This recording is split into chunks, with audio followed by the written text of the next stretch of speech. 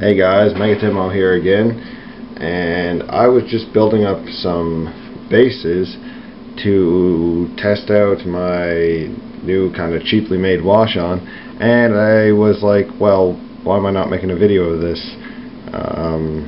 So I kind of tore what I had to pieces, and I'm going to start over again showing you guys how I make my desert terrain bases. So kind of like what Megaton's on here now. That's kind of the look we're going to get. We won't get the exact same thing, but that's kind of the look we're going for. Oh yeah, and if you don't know who Megaton is, there's a video, Project in the Pint, back in my videos that I kind of show how I made this guy. Anyway, enough of that. So we're going to be doing a 25 and a 40 millimeter base. Basically, the reasoning for the two is most of your army is going to be on this, and if you want to know how to do this, you kind of need that. But really, the 25s don't have a lot of room to do things on. The 40s have a lot of room to do some interesting stuff on, plus your special characters and everything go on these ones. So this one's going to be more detailed and fun to do.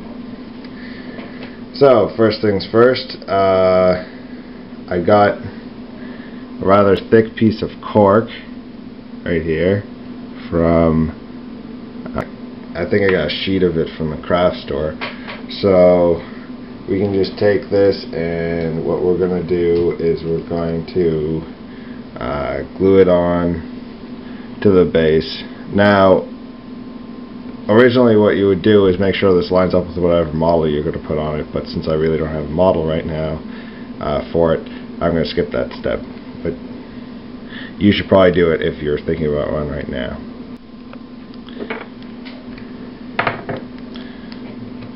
So we'll be using super glue to glue that down. So you just take the cork, apply some super glue on the bottom, and stick it to the base in a way that looks nice. So also we'll be taking a few bits of detail and putting it on the base right now before we put a grid on. So I got this skull from an old piece of Chaos kit. I'll put that in the front here, kind of angle it up so people know it's a skull. And we got a piece of metal widget from I don't know, one of the orc kits I have. Put that on the back side here.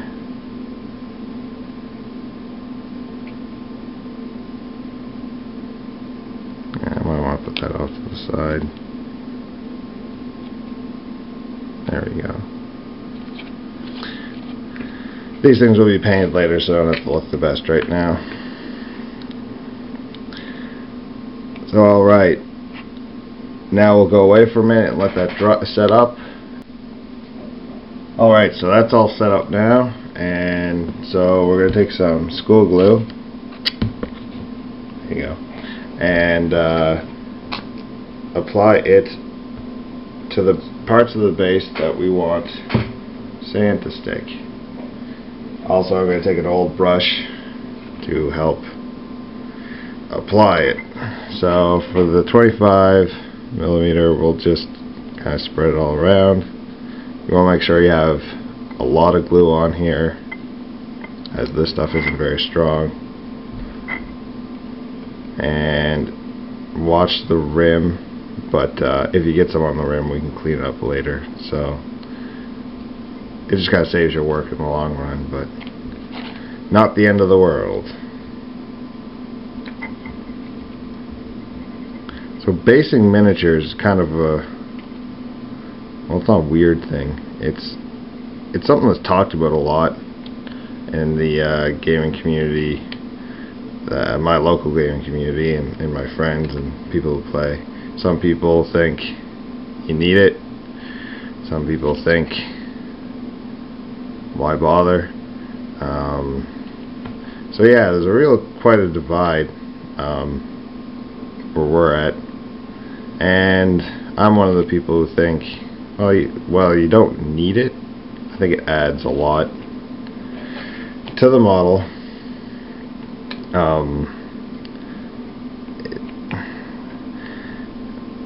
I don't know. It's something very simple that you can do, especially when you see how this 25mm one's going to turn out. That kind of pulls your army all together.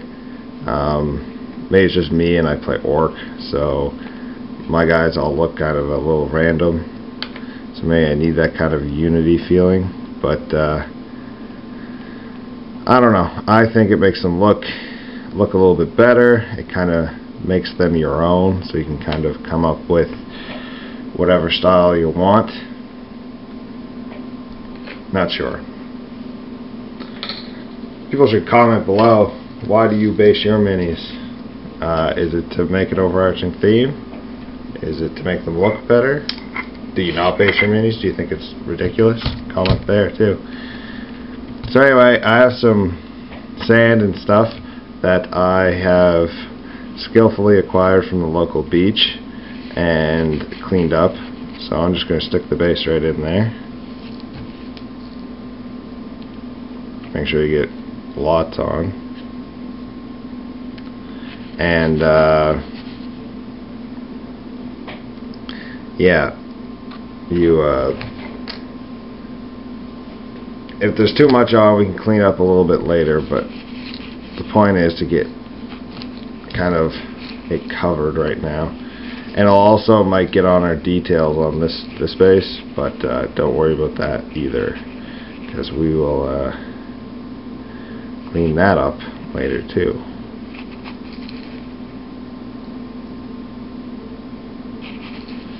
So you can get this stuff, like I said, I stole mine from the beach. You can get it. You can get Child's Play sand at hardware stores. You can get GW sand, although I wouldn't suggest it unless you got a lot of money and nothing to do with it. And even still, you should put that in an envelope and send it to me. But you can also, I've gotten like decorative stuff at the dollar store before, so there's a really cheap ways of getting sand. So we got these covered in sand, and these are going to take a little while to set up, so we're going to leave them and wait for the glue to dry. And we're back. So in my time, that was probably about an hour or so that I let that dry up. But in your time, it seemed mere seconds. So thanks to the magic of video editing and being able to stop and start the camera, I guess. Anyway, now we're going to take a brush and kind of just clean off any bits of sand we don't want. This will come off pretty easy. But after we paint it, it will it'll kind of seal in everything. So I want to get this, anything we put on the little detailed bits by mistake.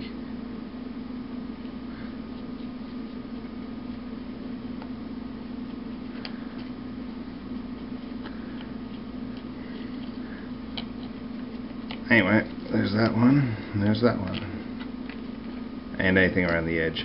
So now we're going to use, the one I've been using is Reaper tanned leather to paint the base on this.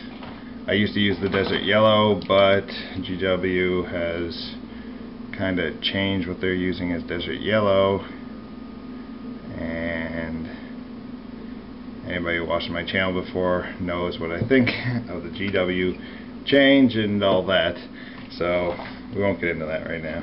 Anyway, so when you paint this with the paint, you're going to want to, first of all, you want a generous amount of paint, bordering on an obscene amount of paint, and you want to dab it. You really don't want to paint it on there, because you might inadvertently start ripping some of the aggregate off. And that'll come up with your paintbrush, and then your base will be more sparse. It just won't look good. Am I doing this actually in frame?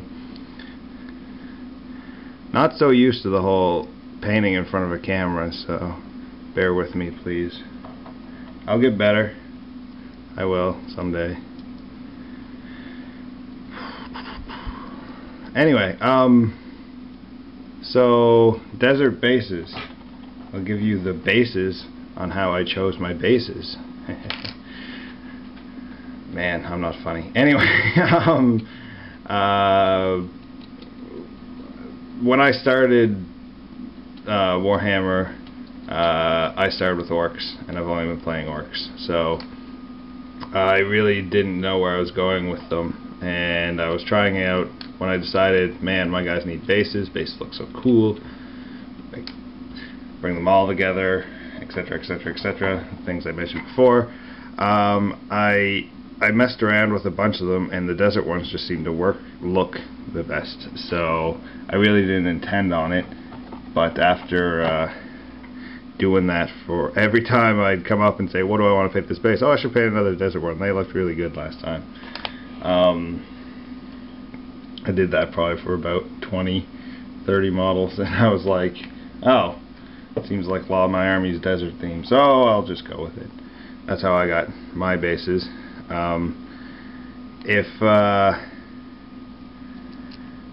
If I was starting a new army, I'd probably come up with a theme right off the bat, simply because I know what I'm doing now. But since this is my starter army, it's just kind of going in the direction it's going. I have little to no control over it. It's almost like it has a life of its own.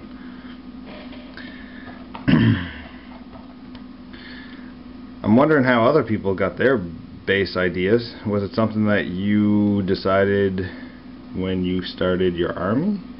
Was it like, I'm going to make this, I don't know, Space Marine or whatever army and put them all on lava bases, or I'm going to start this Necron army and put them all on, I don't know, some sort of weird dark stone base, or whatever people put.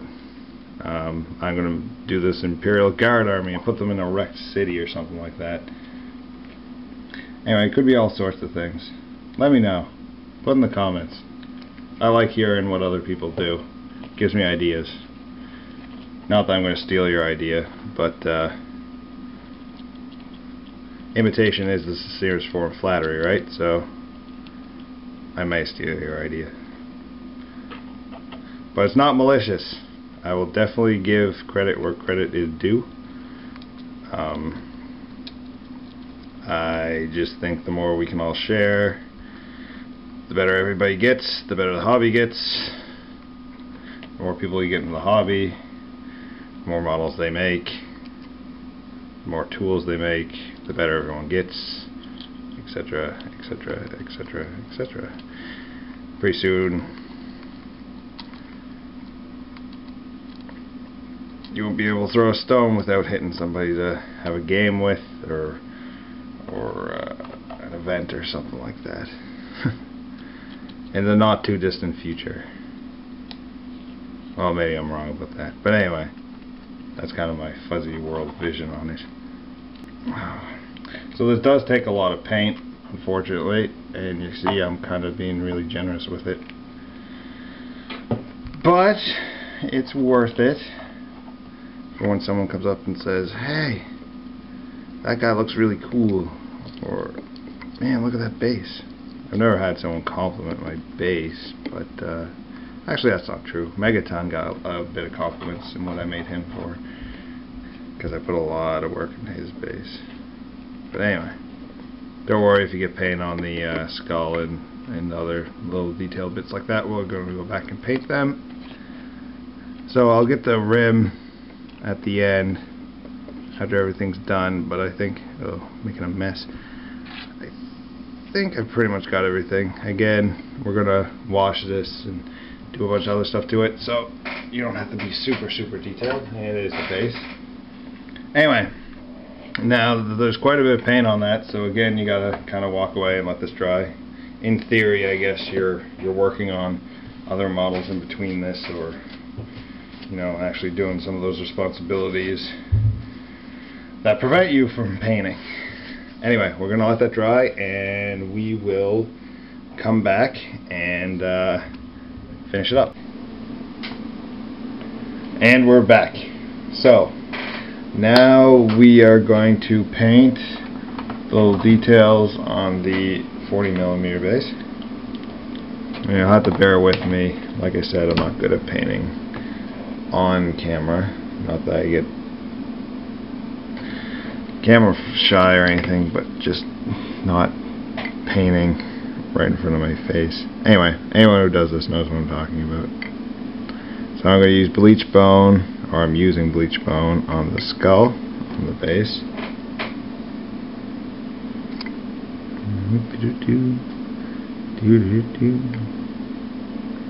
I don't know if you can get a good look at my brush, but it's I don't use good brushes. I pretty much subscribe to the school of thought that you buy cheap brushes often and pretty much paint with them till they're garbage, and then I use things like glue and stuff on them. Oh, off the screen again. Nice, Tim. Anyway, there's some bolt gun for the little scrap metal piece in the back there.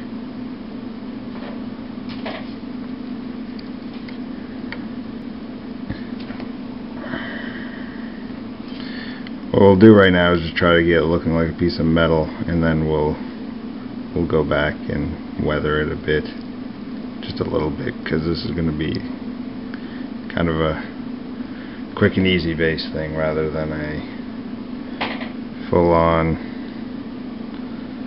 really nice base, I guess.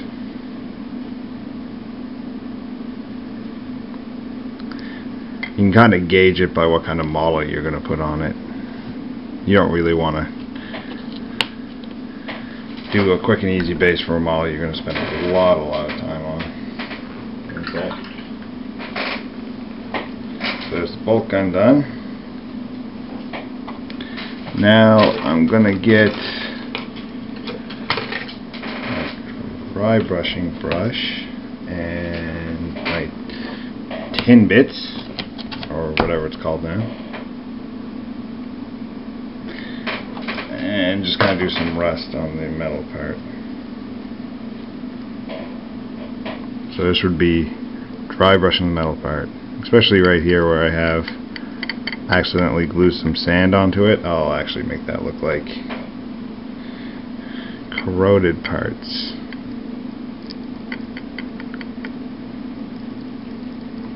So we're going to wash this afterwards, so you just kind of want to give it a hit the highlights, and then the wash will kind of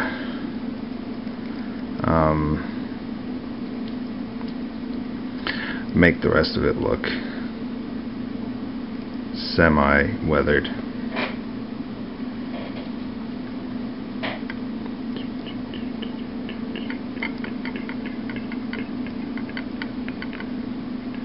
There we go. Anyway, there we go. So that's that all painted up, and now we are going to use the wash on it. So, like I have another video, this isn't Bad Eye Black, this is something I just made up inside a Bad Eye Black bottle, and you can go over and watch my how to make cheap and easy wash video to find out how I made this and how it goes on the base. I'll actually be applying it in that video, and then we'll just come back to this one and finish it off. Alright, so we've applied the wash to the bases, and you can go look on my how to make a cheap easy wash to find out how to make the wash. But anyway, this is what it looks like. It takes a while to dry. Anyway, I'd say the 25mm one is pretty much complete, and you can stick your guy right on there. You could either drill down in to the base and stick them on, or liberally apply glue to stick them on. I'd suggest drilling down to the base and maybe like pinning them on, because this stuff comes off if you glue it to that. Anyway, this one's, oh, that's not done. What am I saying? We're going to use some GW Midland Tufts. I don't know if you can see that, but anyway, I have some of them. We're going to pick out a nice tuft for the 25mm base. There we go. So there's the tuft. Now I'm going to use some super glue to put on the bottom of the tuft. Just a little bit. There you go. And just stick it down in a place that looks natural. There's that one.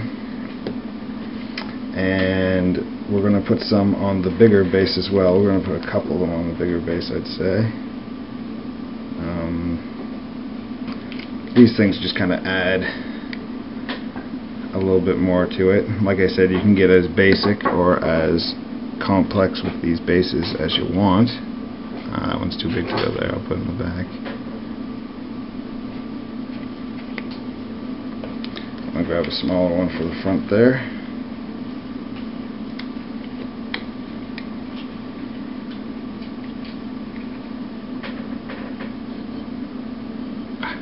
Gluing my own fingers together.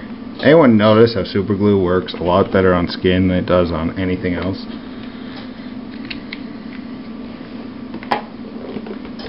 Anyway, so there's that. One thing I was just looking at off film here that I don't like is you can really see the crack there and where the two pieces for this metal went together. So I think I'm going to do something with that. So this is the basic video over, and I'll add a little bit on to the end where I get a little fancy with this part, which we will see in a second. Okay, so this is kind of the added bonus feature to this video. I didn't think I was going to do. What we're going to do is this part right here. Kind of reminds me of the old Mutant Gin containers off of Teenage Mutant Ninja Turtles, for anyone who can remember that far, off the movie. Anyway, so I'm going to try to put like liquid flowing out of it, down the sides of it, and maybe a little bit on the bottom, just to cover those lines up, and because I think it'd look cool. So I'm going to use a hot glue gun for this to make kind of the watery effect, but I'm going to have to do it off camera, because if I do this wrong, I'm probably going to burn myself. Alright, there we go. Now we'll just let it dry a bit and take off some of the stringy bits that don't look right.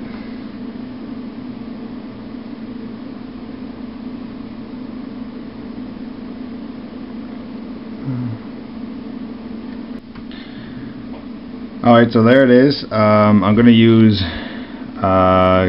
make it green, since I have a lot of green. I use Goblin Green to paint it, and then maybe a Scorpion Green to do some highlights on it. This is getting really fancy, and I'm going to say I didn't plan on doing this, so you don't really have to do this. Actually, it was more just the bit I chose than anything, but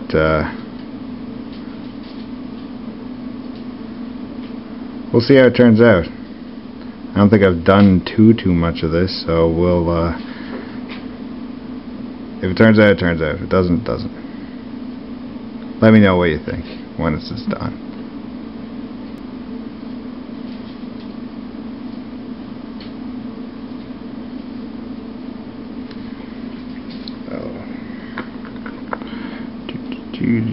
This is getting to be quite a fancy base.